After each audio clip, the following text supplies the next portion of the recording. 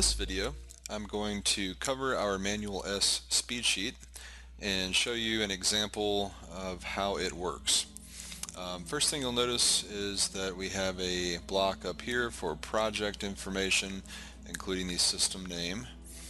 We have a block over here on the top right for design conditions, so that you'll enter your temperatures there. The yellow fields here are active fields that you can input data into. This proposed equipment section is just for you to input your make and model numbers, efficiency ratings from your matchup data, etc. If you're not using air conditioning at all, but someone is asking you to provide a Manual S, you would just select No from this drop-down menu here. And when you select No, all of the cooling related information on this sheet will be grayed out, similar to what you see here. And the only thing that will be available for you is the heating related information. So we'd have the furnace data down here at the bottom, as well as the Manual J heat loss data. But everything else is now grayed out. So we have some Manual J load information that we need to input here in these three cells: our heat loss, total cooling BTUs, and sensible cooling BTUs. We're going to tell the spreadsheet whether or not our cooling data from the manufacturer is presented to us in such a way as that we have the detailed cooling capacity specifically for 75 degree dry bulb and 63 degree wet bulb. There's a lot of manufacturers that don't provide you with that specific piece of information. So if they do provide that for you, then you can choose yes from this drop down, and you only have 5 pieces of data that you need to input. If you do not have that available, then you have a few more pieces of data here. All these yellow cells, you'll have to input something there. Anyhow, so we're going to leave this as no, and in this example we're going to work it as though we do not have access to that data. So speaking of this example, what I've done is taken some performance data and pasted it over here just so we could see it. And I'm going to take this capacity information and input it into the spreadsheet. We also have some footnotes down here. So before I get down into this section where we have to input capacity information, I'm going to scroll back up to the top and fill in a couple of blanks up here. I'm going to tell the spreadsheet that my outdoor design temperature for summer for Asheville, North Carolina is 86. Alright, and I'm going to choose 50% for the relative humidity, and I'm going to put in 17 degrees for my wintertime design temperature. And I can say this is the lower level system of a house, or you could say system number 1, or whatever you want to do there. I'm going to skip all of the proposed equipment information.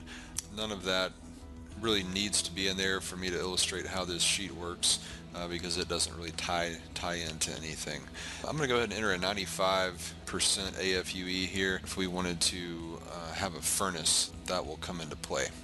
When you look at the detailed matchups of your equipment, sometimes they'll give you a performance chart like this, but if you're using a different air handler than what they have spec'd, then they'll oftentimes give you some correction factors. So you might have a 0.97 or a 0.98. If that information is available to you, then enter it here. If not, just leave this as 1. I'm going to make up some numbers for my heat loss here. I'm going to say that my heat loss for my building is 50,000 BTUs. My total cooling load is 23,000 BTUs. And out of that 23,000, 20,000 of it is sensible capacity. I'm going to say that the data is not available, and if I look right here, I have 835 BTUs is my adjustment, that number that I need to put in right there. So there's my 835, and what that's doing, it's adjusting the capacity data here downwards, because all of this capacity data is represented to us as though the inside dry bulb of our house is 80 degrees, and we want to know the performance of this equipment when the inside dry bulb is at 75 degrees. So basically what this is going to do is discount the capacity of our equipment by 835 BTUs per 1000 CFM per degree less than 80. So it's going to derate the capacity of our equipment for us. I'm going to be reading the CFM or the capacity data off of the 800 CFM line here, so I'm going to enter that in, 800. So basically I'm entering a 2-ton system to see if it will satisfy my load. So the next thing it asks me for is my return air wet bulb. So I'm going to pretend that this 63 degree line here is not available to me. So I'm going to have to use 67, which is a little bit above it, and 62, which is a little below, so that it can interpolate for me to give me that 63. So I'll put in 67 here and 62 there.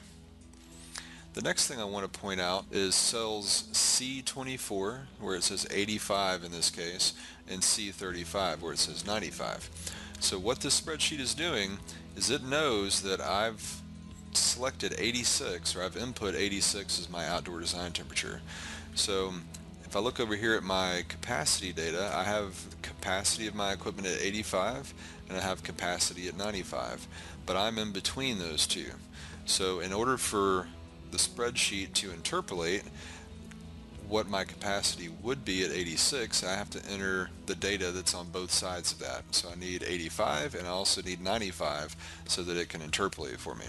And my spreadsheet tells me that, 85 here and 95 here. So it's directing me as to which column of information I need to use. And it'll automatically adjust. So if I change my design temperature to 97, it said, okay, well now you need 95 up here and 105 down here. So it's automatically adjusting for me. So again, this is really helping me complete this sheet and decrease the amount of mistakes that I might otherwise make.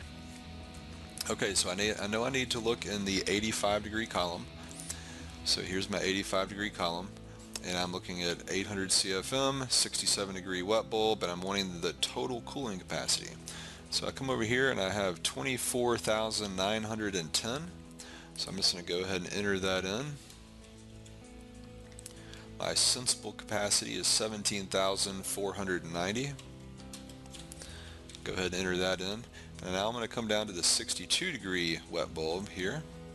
And I have 22,850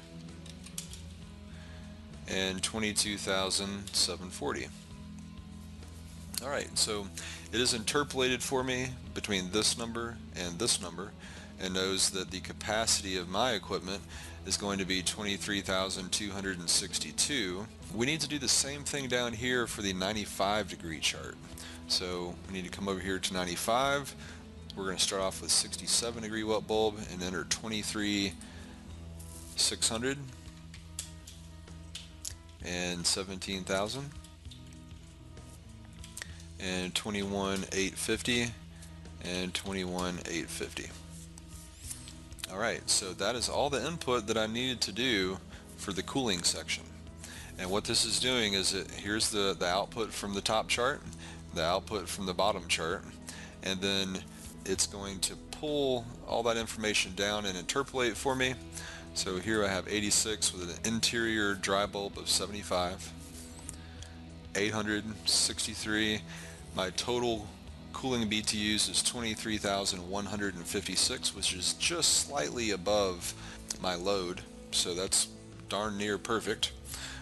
Sensible cooling BTUs, those are 96.1%, so I'm a little light on that side, and I'm a little heavy on the latent. Part of what Manual S allows you to do is take half of your excess latent capacity and add it to your sensible, and this spreadsheet is doing that for you. It's basically telling you that half of your excess is 943, and it's going to add that to the sensible capacity here, giving you 19,212. If this was undersized, these green cells would actually turn out being red. So it will throw flags for you if you've entered data wrong. If any of these sensible heat ratios here are higher than 1, it'll turn red, which lets you know that you've entered data backwards here between the total and the sensible. So it's got a lot of little built-in flags, so to speak, to help you not make mistakes. So down here in this area that's outlined, that's our cooling capacity at our design conditions. And you can see again the percentages right above that. If you enter the heat pump data, let's say that our 2-ton produces 24,000 at 47 and 15,000 at 17.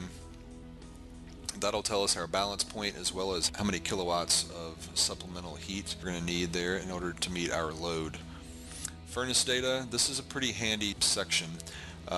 Let's say that you wanted to see what a 40,000 BTU furnace would look like here. Well, you can see it says that it's only 76% of your load.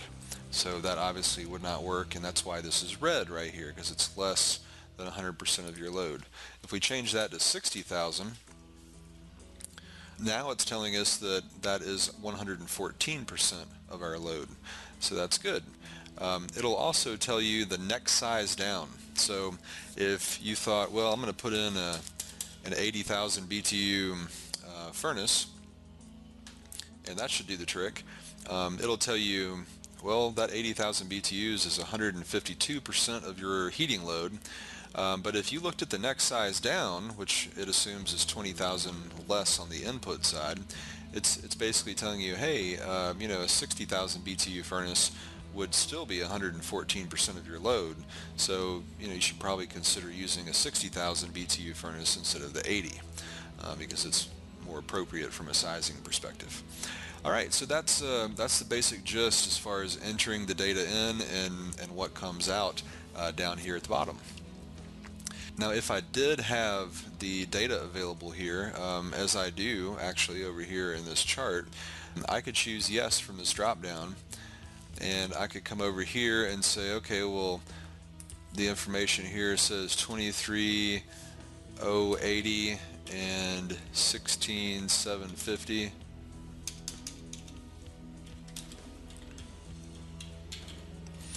And this one says 21,860 and 16,270. Alright, so that's how you would enter it in if you did have the 63 wet bulb that was matched up with a 75 dry bulb. You do notice down here where these two crosses are, it says that is 75 dry bulb and 63 wet bulb, which is in fact 75 degrees and 50% relative humidity. So that's how your results would look right there. If you did have that available, notice everything's grayed out. If you didn't have it available, then that's how your results would look. So that's our sheet there. Hopefully that will be a benefit to you. It is available for sale on our website, and we also have an option that would include your logo right up here in the top right corner. So take a look. If you have any comments, we'd love to hear about it, and hope that's been helpful for you.